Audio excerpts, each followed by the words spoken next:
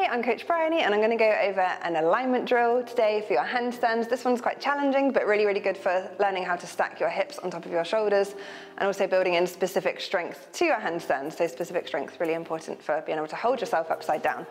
So I'll show you the setup. So initially you're going to just set yourself up with your back and your butt right against the wall. We're going to measure up, so roughly where your heels are, you're going to place your hands. So remember that point. And then from here, hands shoulder distance apart. We're going to step the feet up and you can bend the knees and then slowly start to straighten the legs out. So people would tend to want to push their shoulders open and do this. It feels good, but it's not necessarily useful because in your handstand you wouldn't be doing that. You'd be everything tucked in nice and tight. So I'm going to measure that up again. Always do your measuring because it can sometimes not measure up quite right. And then hands back down to your heels.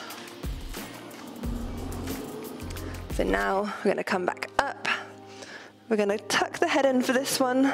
We're going to imagine you're squeezing your armpits together and pulling your chest in. And big push through the shoulders, try not to sink into them. Big push, tuck the pelvis in, hold for as long as you can. It's a tough one, but give it a go.